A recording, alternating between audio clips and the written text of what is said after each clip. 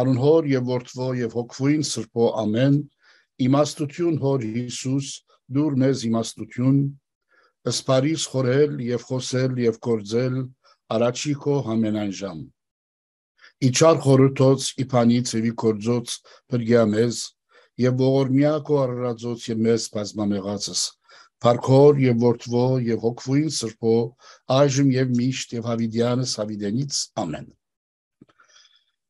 Ուրեմն կշարունակենք սիրել գարտալ Մատթեոս ավետարանը արագ ծևոմ շատ արագ ամփոփեն կարևոր գեդեր որ առաջի երկու 10-15-ին աշխատեցինք առաջի բանը մեզի համար կարևոր է որովհետեւ Աստվածաշունչի բնակիրը կամ բովանդակություն հասկանանք պետք է իմեդի բահենք որ որպես քրություն, որպես քրագանություն մարդը հեղինակ ասկիթքերուն, թե բովանդակություն ասված է, հայտնություն ասուց եկած է, սակայն քրավոր գերբ բահելը եւ ներկայացնելը մարդկային է, անոր մենք ասենք ավետարան ըստ Մատթեոսին։ Եվ ասի կարևոր է, որովհետեւ յուրաքանչյուր հեղինակ իր ոճով, իր ցևով ներկայացնի ան ինչ որ աստվածային եւ հավիտենական է։ Հիմա կարով Մատթեոս ավետարանին օրինակի համար Մատթեոս հրյա լալով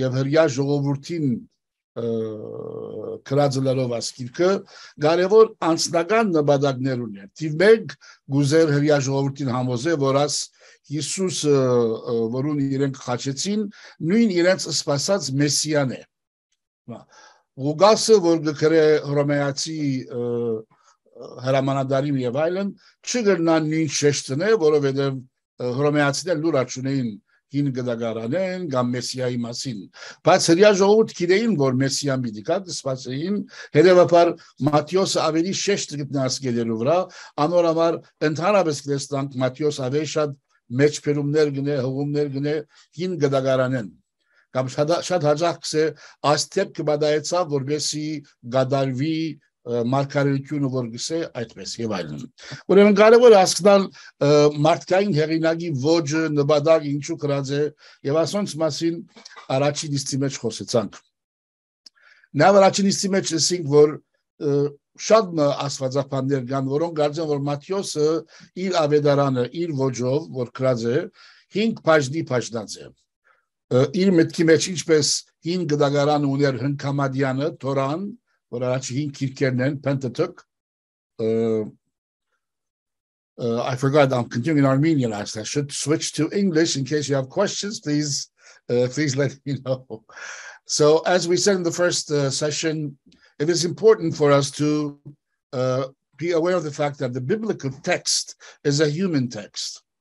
It's like a coaxial cable that contains the divine message that human language, text, grammar, culture, geographical, scientific limitations all form the channel in which the divine and eternal and infallible message is conveyed to us.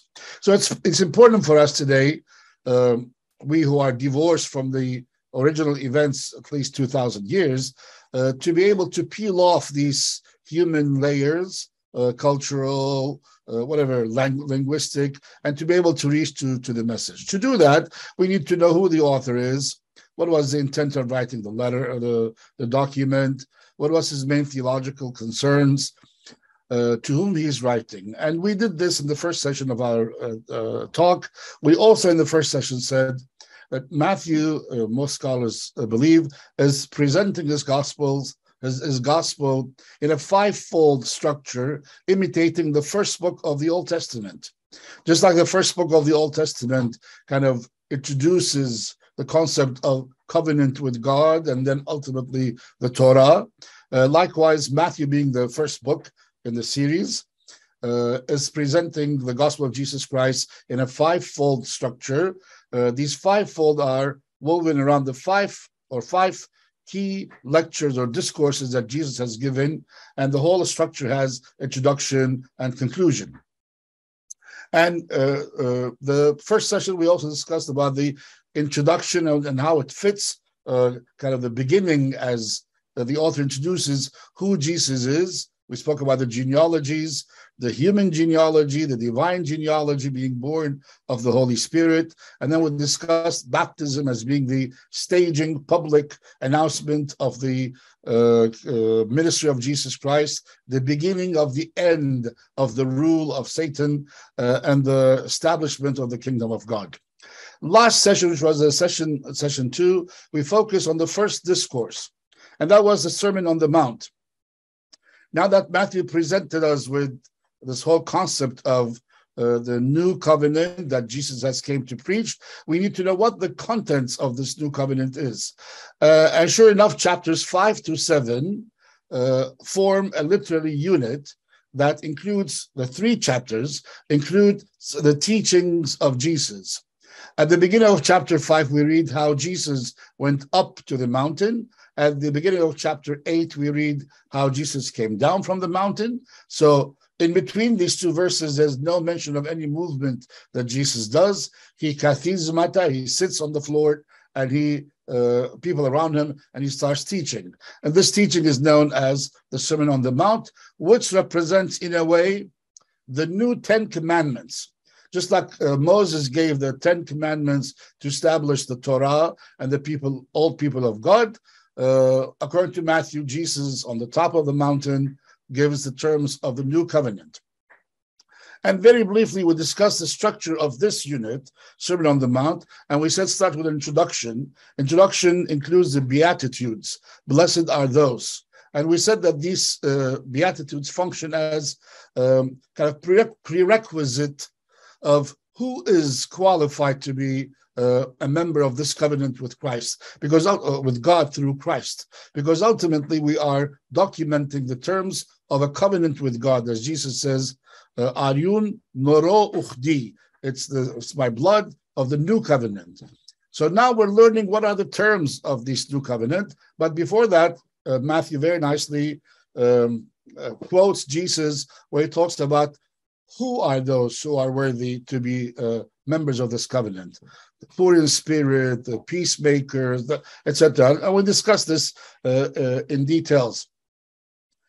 He then proceeds in the Sermon on the Mount to discuss, but what are these members of the covenant to do? And he discusses 2 very important aspects of active membership in the covenant. The salt and the light. And we discussed it lengthily last time. And we said that the salt in those days was used to preserve meat, which was a very, very expensive commodity. And they would wrap it with salt so it stays fresh for the next use, which could be in 2-3 days in a week.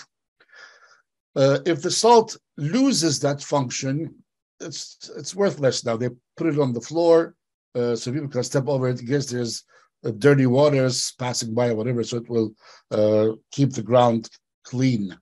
And the Lord tells us in this teaching, which is chapter 5, verses 13 to 16, that we are to function as those who not only receive this precious commodity, which is the terms of the covenant, but also to preserve it and make it available through us to the next people we come in touch with, next day, next generation. That's the requirement of an active member of this new covenant.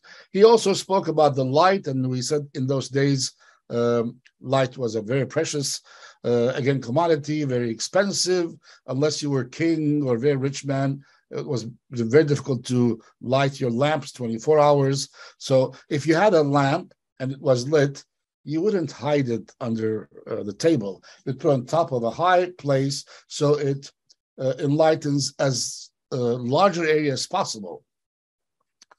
Here also the Lord says, if you have faith, that faith cannot be dormant or hidden within you. That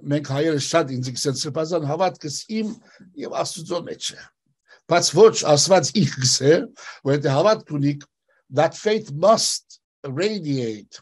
People must see consequences of your faith in your action. When I teach this to the youth, I used to quote Kanye West, Nersess. Now he's, I guess, too old for the younger generation. He says, not only to talk the talk, but to walk. In other words, we can't say, I believe in Jesus Christ. But then what? Then I curse, and I don't respect my parents, and don't forgive my enemy.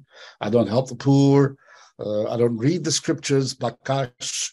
So Jesus is very wisely telling us, if you have that light must radiate, and we must see the positive consequences of having that light. But now we're about to start the terms of this new covenant. A serious question is about what happens to the Old Testament.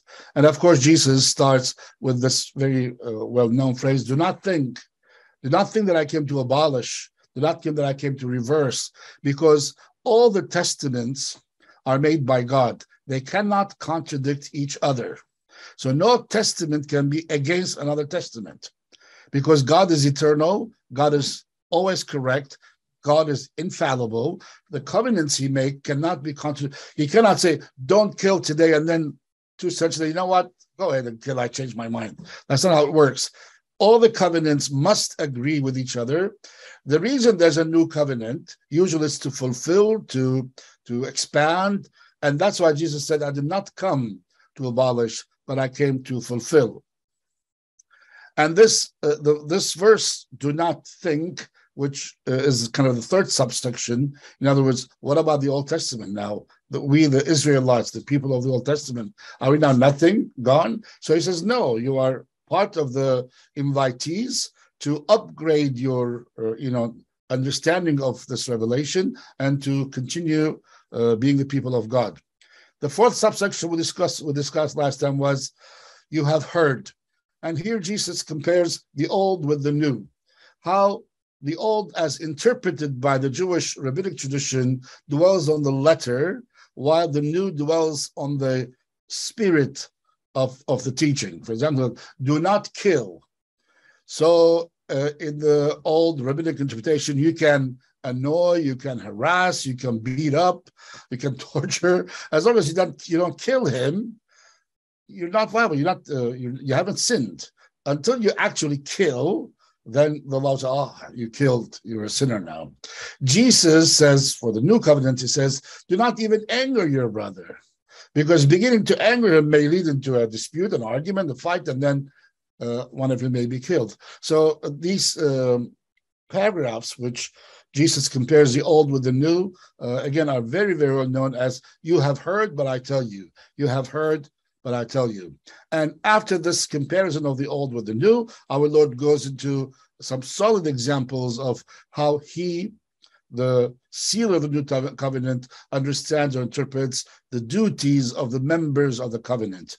Prayer, fasting, almsgiving, courage, fighting temptation. All these things are mentioned in the 5th section of the Sermon on the Mount. Finally, at the conclusion, verses 24 to 27, we read a commitment. And that commitment is very important. Unless you are serious, don't play games with us. So if you read chapter 7, I think it's verses 23 and following. 24 and following. Everyone then who hears these words of mine and acts on them will be like a wise man who built his house on rock.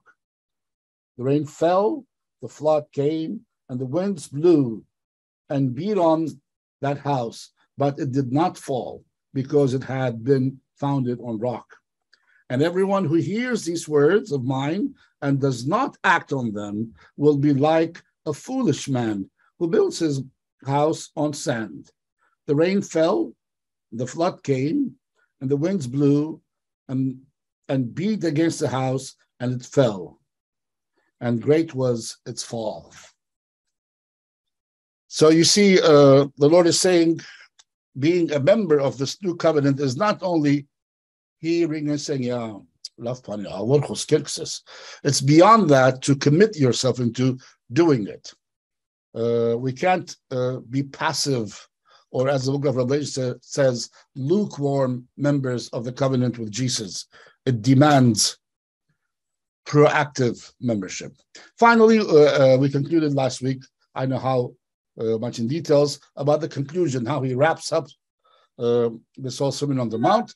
And it's interesting, if you read chapter 8 now, which is what we're going to talk today, Chapter 8 begins with the following verse. When Jesus came down from the mountainside, large crowd followed him. So you see, he went up in chapter 5. He taught all these things, and then he comes down, and that ends the Sermon on the Mount.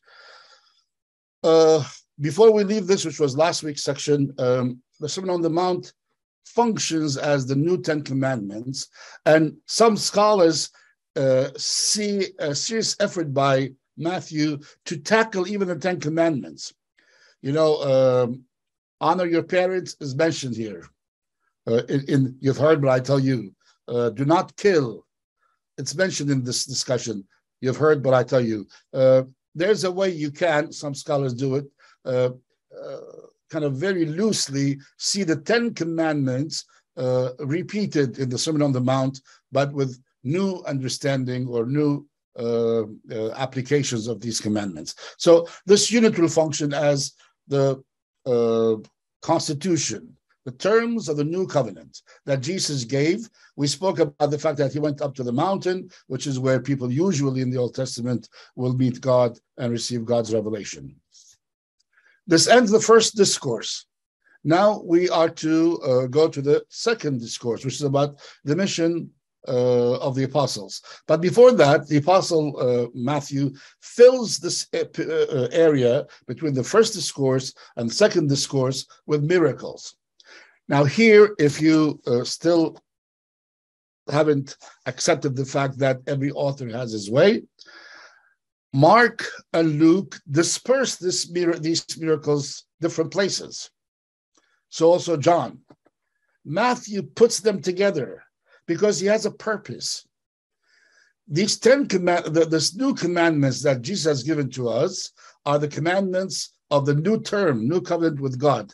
But who says so? In what authority, say the Pharisees, you teach us? Well, the authority is, you will see now, the miracles that he performs, because it was said long time ago, when the Messiah comes, he will be performing miracles by the power of God and healing the sick and opening the eyes of the blind, and the lame will walk, and all these things. And even the dead will rise. So this was a key element of the Messiah's signs, that he is the Messiah, to perform these kind of miracles. That's why as soon as he gives us the terms of the new covenant, now he gives us a checkpoint to prove that he is the Messiah. So he starts chapter 8 and 9, which is kind of a filler between the first discourse and second discourse, to mention the following miracles. Let me just mention the miracles. Unfortunately, we don't have time to read them and elaborate on them, but the healing of the man with leprosy is in verses 2 to 4.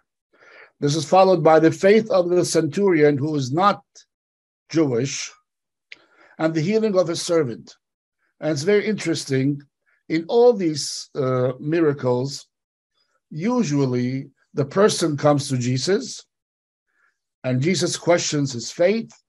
And when this man or woman makes a statement of faith, usually that's followed by God's grace of performing that miracle. So, for example, the centurion comes and says, Lord, I don't want to bother you. You're very busy.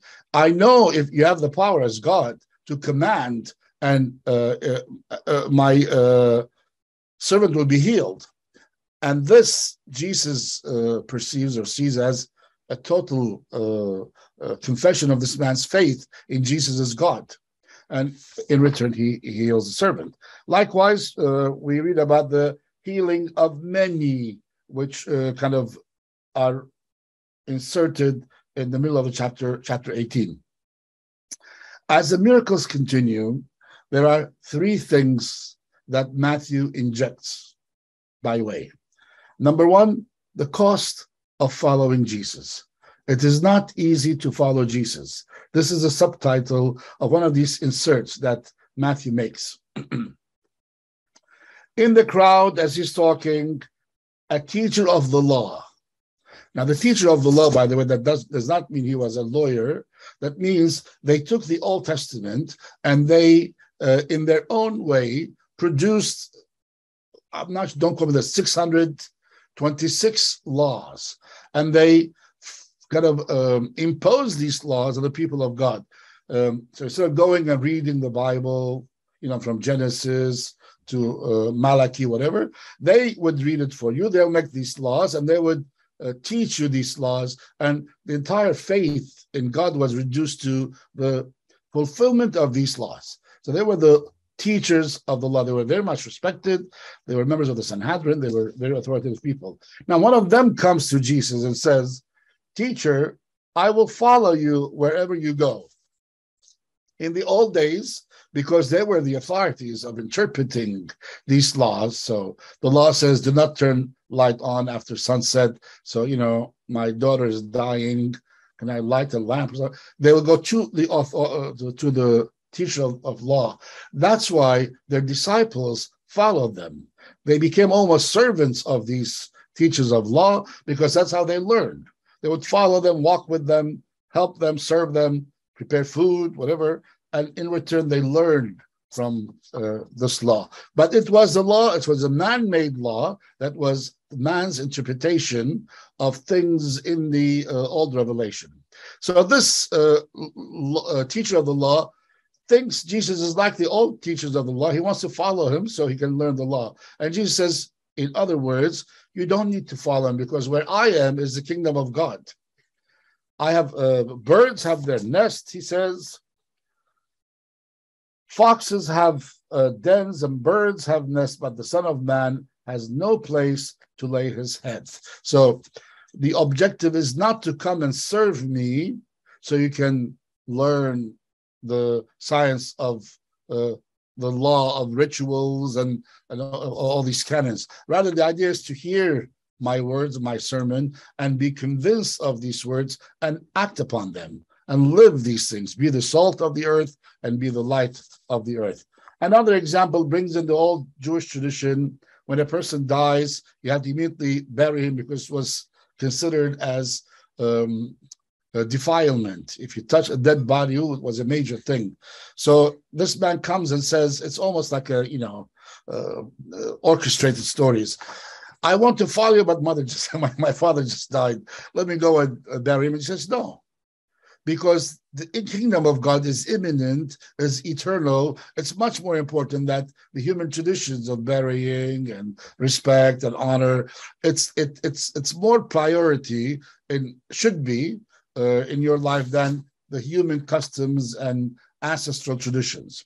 While these are important, we have to respect our dead people. But if you want to compare burial or the kingdom of God, it should be kingdom of God first and not burial. So it's a glimpse of light as to what it means to be a true follower of Jesus, to understand his teaching and not physically be in his presence in his house and serve him and clean his house. And then number two, to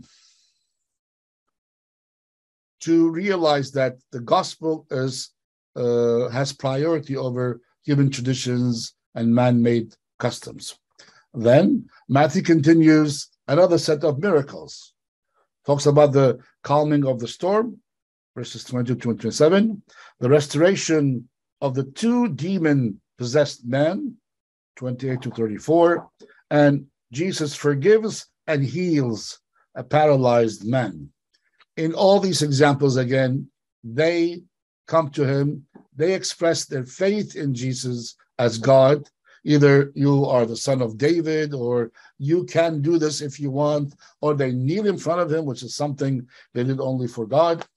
And then Jesus gives them what they requested.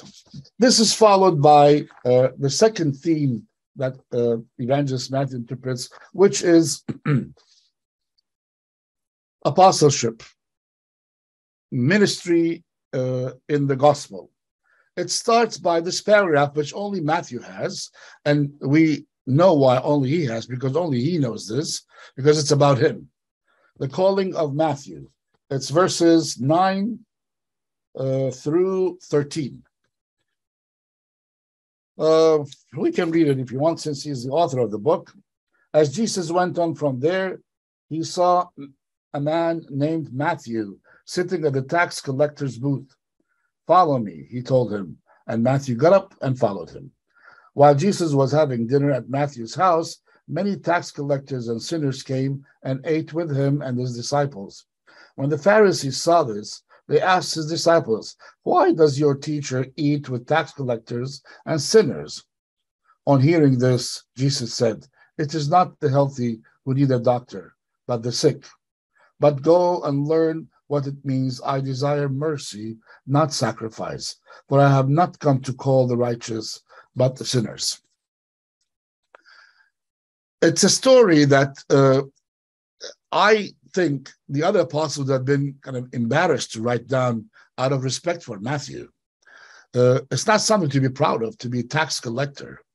Tax collectors were Jews, Jewish people, people of Israel, who collaborated with the invading Roman authorities, and they actually were in charge of collecting taxes. So they would know how much the Hovhanessian family makes, and how much the Vartanian family makes, and how rich the Dadurian family is. And based on that, they would collect the taxes for the emperor, for the Roman Empire. So they were so much despised by the Jewish people and the people of God that according to their law, we spoke about the rabbinic law, a tax collector was not qualified to be a witness in the court. That's how horrible these tax collectors were viewed by the people of God. So it's not something to be proud of to say, you know, my resume, I'm a tax collector, especially if you are, an Israelite. But Matthew, in a way, it's a public repentance, or in a way, celebrating the grace of God who has chosen him, a tax collector, to be one of the 12 Sharaviks who carried the gospel message. He publicly announces what he was. Of course, the Pharisees, typical of this superficial, materialistic interpretation of the message of the divine revelation.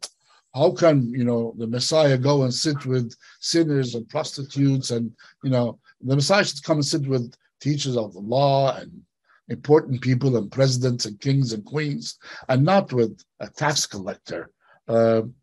And of course, Jesus refers to Hosea chapter 6, verse 6, I require love and not mercy and not sacrifice. In other words, God prefers the actual essence of offering the sacrifice, which is love and mercy and forgiveness, as opposed to the actual ritual of slaughtering and burning animals. And the purpose of that sacrifice was not to destroy animal and do the ritual, and as richer you are, as many you would slaughter. The purpose was because you loved God so much, and you would offer this precious commodity as a sacrifice to beg God to forgive you. So, of course, Jesus answers them, quoting from 6:6. Jesus' question about fasting is another theme which is inserted here, which has to do with the previous theme. The same Pharisees tell Jesus, what is this? How can your disciples are not fasting? How is it that we and the Pharisees fast often, but your disciples do not fast? Jesus answered, how can the guests of the bridegroom mourn while he is with them? The time will come when the bridegroom will be taken from them, then they will fast. No one sews a patch of unshrunk cloth on an old garment, but the patch will pull away from the garment, making the tear worse. Neither do people pour new wine into old wineskins. If they do, the skins will burst. The wine will run out of the wineskins, will be ruined. No, they pour new wine into new wineskins, and both are preserved. The point here, people fast as a spiritual exercise to clear away from their hearts and minds and daily activities worldly concerns and practices and desires that may pull them away from their heart focusing on God. And by fasting, by clearing these things away, remaining out of these attractions and whatever, they focus on God by praying and meditating. Now, the objective of fasting is, of course, to get closer to God and to stay away from the sinful things that can ultimately dominate our life and can turn us into slaves of these practices or desires. But if God is with you, why do you need to fast? If Christ is with you, then why fast? But the day will come when Christ will be ascended back and his flock, his people, will be physically without the bridegroom amongst them. Then they will fast. Then we fast now. We have Great Lent. We have fasting periods before major feast days and other fasting days. But if they understood, see, again, here, this is a comparison between Old and New Covenant. If they understood the meaning of fasting, and if they were convinced that Jesus is the anointed one of God, their question is meaningless. You don't fast when God is present among you. When Emmanuel is Emmanuel, when God is amongst us, you don't fast. He's with you. He's talking to you. But when the time comes and Jesus leaves, then of course you will fast. And he gives them two examples here. If you have an old shirt, which, and you bring a piece of new fabric and you sew it on the part, of course it won't, because the parts where you are sewing the new garment to the old one will soon tear these connecting seams of the old garment and will be torn again. So it doesn't work. You have to change the whole shirt. Likewise, these wine skins where they put the old wine, usually the wine, because it's fermentates and there's CHO, whatever, CO2, that comes out of this process of fermentation, the bag usually gets expanded because of the gas. So if you have an old bag that's been used for 10, 12 years, you don't put in a strong new wine because it's going to expand. And afterwards, it's going to explore. So again, the idea is new traditions for the new covenant, old traditions for the old covenants. You can't just superimpose what is human practice in the old on the new covenant. You have to understand the meaning of the new covenant and then create your own traditions based on these new covenants.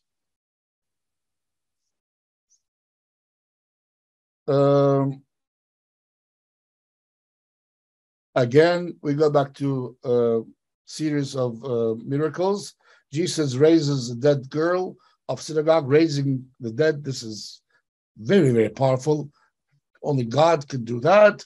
So it's a very bold statement that Jesus has the power to give life back to a dead person. At the same time, he heals the sick woman.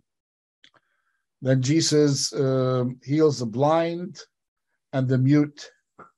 After all these miracles, through all this 2 chapters of miracles, ironically, the Pharisees say, it is by the prince of demons that he drives out demons. When people disagree with another person, usually evil people, instead of saying, let's sit down and discuss and see which one is right, what you're saying or what we're saying, they start what is called character assassination. They undermine the credentials of the person. So to the extent that people start disbelieving in that man, this is the. So in this case, they start saying, okay, fine. Okay, if you saw him raising the dead and opening the eyes of the blind, he could have done that, but by powers of demon. He's demonic, he's possessed. That's why he's able to do that. Everything that they could do to make sure that Jesus' witnessing and teaching is discredited. And this leads us to the final paragraph of chapter 9, which is a segue to the second discourse. To the second discourse, which is that of discipleship. After this long series of miracles, we read the evangelist telling us, Jesus went through all the towns and villages, teaching in their synagogue, proclaiming the good news of the kingdom, and healing every disease and sickness. When he saw the crowds, he had compassion on them, because they were harassed and helpless, like sheep without a shepherd. Then he said to his disciples, the harvest is plentiful, but the workers are few. Ask the Lord of the harvest, therefore, to send out workers unto his harvest fields. For the message of the gospel to reach to thousands of people, you need more than one Jesus to walk from village to village to village. Ultimately, one person has a limited span of life. After that, he'll die. So we need to multiply this mission. So once Jesus designs the model, the structure, now we need others to copy it and start disseminating it, forwarding it, so the message reaches as many people as possible, because Jesus had compassion. People are desperately in need of the message of the gospel, but it is very difficult to reach to them. This is the final paragraph in chapter 9, which takes us to chapter 10, which is a chapter that includes a second discourse. So remember, the first discourse was the Sermon on the Mount, the first book of Matthew. Now the second one is about discipleship. Let us read that, please. If you can open your book to chapter 10.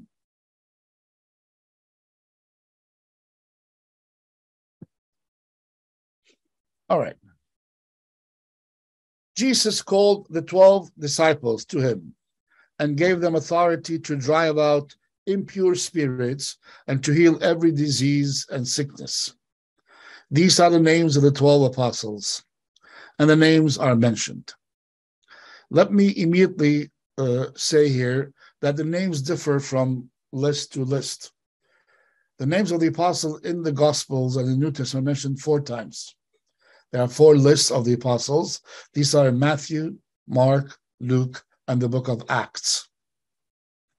The names differ because in those days, Israelites or Jewish people had 2 names, first and second name.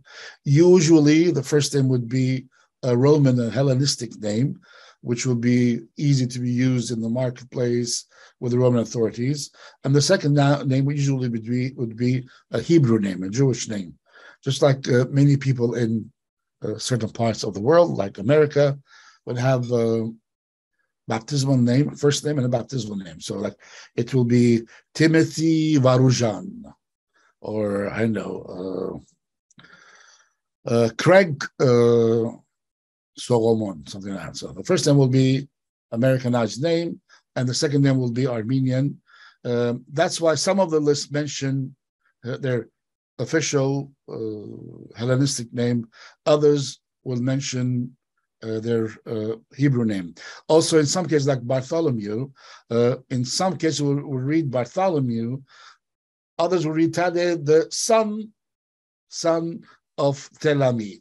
Now, Bartholomew means the son of, so it's a Hebrew compound name. Some of them mention Bartholomew as one name. Others are Bar-Thalami, the son of Thalami. And of course, the 12 names include Judas Iscariot. These 12, Jesus sent out with the following instructions. Do not go among the Gentiles or enter any town of Samaritans. Go rather to the lost sheep of Israel.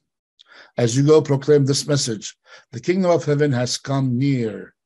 Heal the sick, raise the dead, cleanse those who have leprosy, drive out demons. Freely you have received, freely give. Now, it is interesting to remember Jesus is sending these apostles out, but he hasn't yet fulfilled the new covenant. He hasn't yet died on the cross. He hasn't conquered the shackles of sin and death. So this is obviously, as I say in French, stage. It's an internship. He's practicing. He's preparing them because he just told us there's desperate need for people to continue or duplicate this message. So they're preaching exactly what he is preaching. They're not preaching Christos Hariavi Merelot. This is a practice. That's why he says, do not go to the Gentiles, because that appearance of the Son of God in glory has not yet happened. He has not yet come out of the dead. So the story resonates to all over the Roman Empire. And that's why he says, go only to the Jewish people. He also says, do not go to the Samaritans, because they also have rejected God's covenants. So this is only a practice amongst ourselves. You go to our people and you preach to them. What are they doing? They are doing exactly what the Messiah was supposed to do when he comes, which is heal the sick, raise the dead, cleanse those who have sickness, drive out demons. And this should be done not in return for any remuneration, because the Messiah does this as part of him fulfilling the covenant of God with his people, and they, as extensions of the Messiah, will continue doing the same thing. Our Lord admits that they will be going like lost sheep. No, they're going to the lost sheep of Israel. So these are people who, in the past, knew about God and God's covenant, but are now lost. So it's an effort to bring them back to the fold, to being committed to a covenant with God. Okay, do not get any gold or silver or copper to take with you in your belts. No bag for the journey, no extra shirts or sandals or staff, for the workers is worth his keep. In other words, those who appreciate your preaching of the good news, they will take care of you. Don't worry. People will take care of the apostles who go out to preach. Whatever town or village you enter, search there for someone worthy to stay in their house until you leave. As you enter the house, give it your greetings, shalom. If the home is deserving, let your peace rest on it. If it is not, let your peace return to you. If anyone will not welcome you or listen to your words, leave at home or town and shake the dust of your feet. Even the dust of your house I don't want. I leave it to you. I go out without anything from you. Truly, I tell you, it will be more bearable for Sodom and Gomorrah on the day of judgment than for that town. Sodom and Gomorrah were towns in the Old Testament which rejected God's will and openly and bluntly lived a lifestyle which was against God's will. They were always mentioned as a symbol, as example of sinful people who will be destroyed by the wrath of God. Jesus saying those who hear the terms of the gospel and rejected, their state in the day of judgment will be worse than Sodom and Gomorrah. I'm sending you out like sheep among wolves. Therefore, be as shrewd as snakes and as innocent as doves. One of the symbols of snakes is that it's shrewd. That's why our Vartabids, when they teach, they carry a staff with two snakes, if you've seen it. Because according to Jesus, they're a shrewd jarbig. And of course, dove is a sign of innocence. Be on your guard. You will be handed over to local councils and be flogged in synagogues on my account, and you will be brought before governors and kings as witnesses to them and to the Gentiles. In other words, just like this world rejected me or rejects me, they will reject you, because you are now part of me. You are my team. When you go out, basically you are duplication of what I do, which of course angers Satan and angers people of principalities and authorities in this fallen world. So they will reject you just like they rejected me. Brother will betray brother to death, and father his child. Children will rebel against their parents and have them put to death. You will be hated by everyone because of me, but the one who stands firm to the end will be saved. When you are persecuted in one place, flee to another. Truly, I tell you, you will not finish going through the towns of Israel before the Son of Man comes. Again, they will betray you to death. They will torture you, but brother will betray brother, and father his child, and children will reject against their parents, put them to death, and all this because of me. Because members of the family will convert to Christianity, will be followers of Jesus, others will not, and they will go to the authorities and tell on these people, and that's exactly what happened. The first century of Christianity is full of these. In fact, up until recently, whenever Christianity was persecuted in the Soviet era, if you wanted to terminate the career of a man, you go and tell him this man went to Echmiadzin and goes to church every Sunday. That was the end of his dossier was closed, and there was no more career for him. So, yes, Jesus came to preach peace, but his gospel will become the reason for families being divided against each other, and ultimately members of the family taking other members to the authorities and even to death. Our Lord is not arrogant, and he says, know your limitations. So when you're persecuted, flee, go to another place. Don't run to the enemies and say, I am a Christian and God will help me. If they're persecuting you, run away, flee. Because it's better you remain alive and you preach and witness the gospel as opposed to just dying for no reason.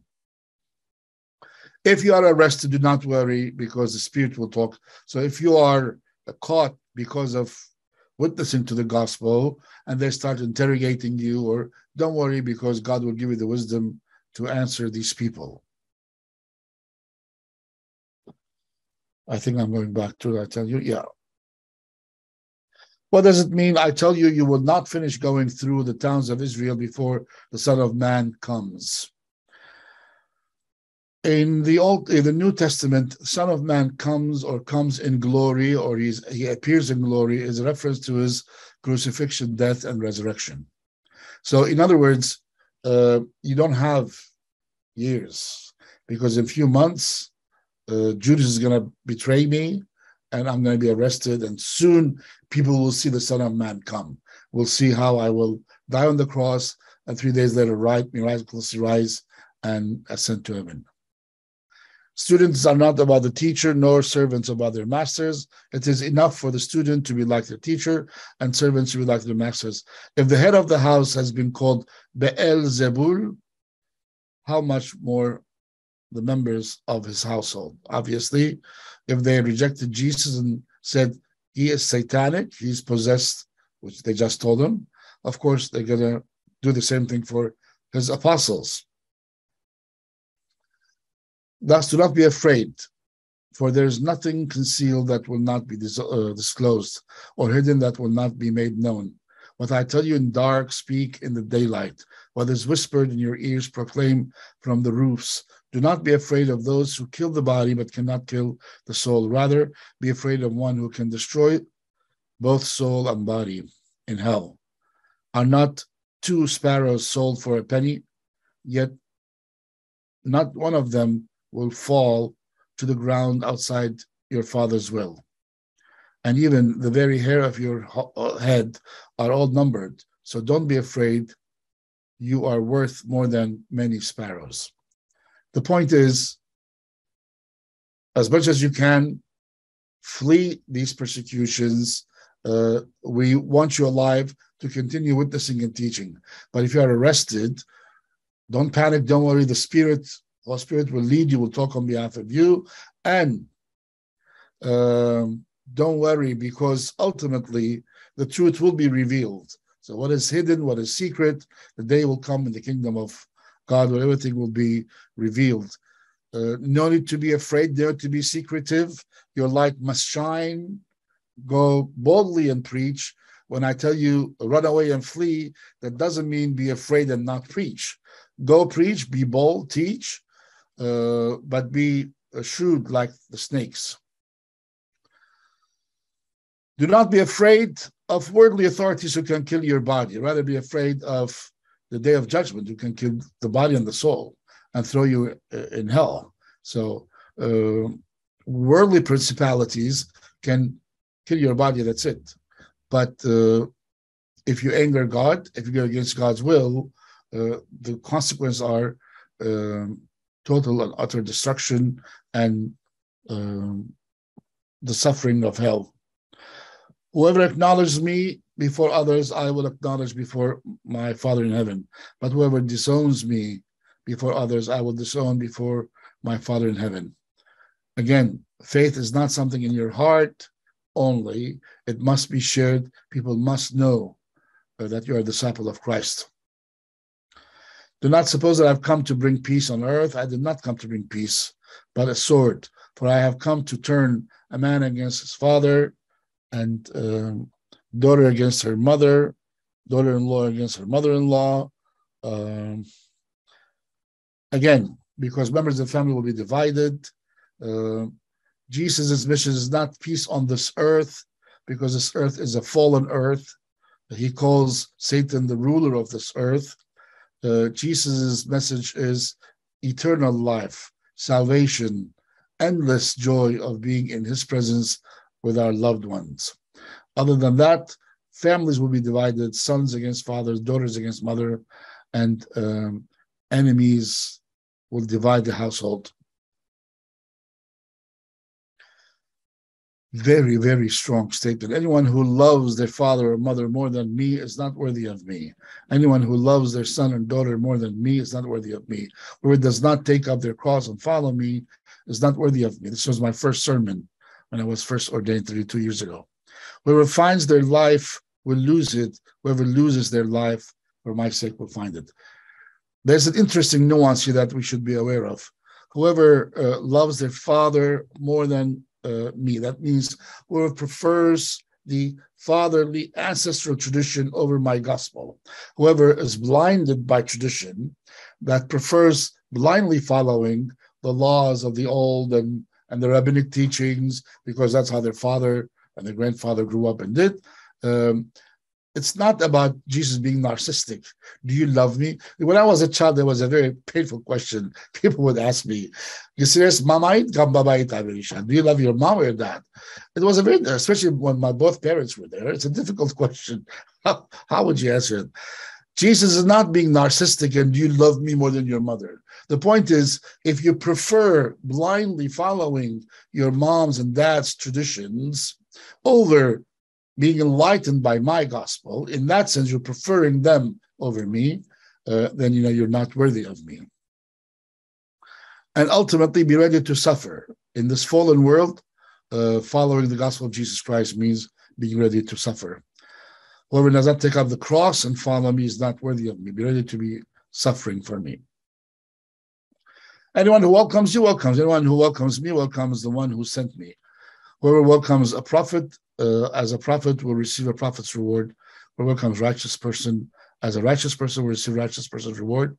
And if anyone gives a cup of water to one of these little ones, my disciples, truly I tell you, the person will certainly not lose their reward.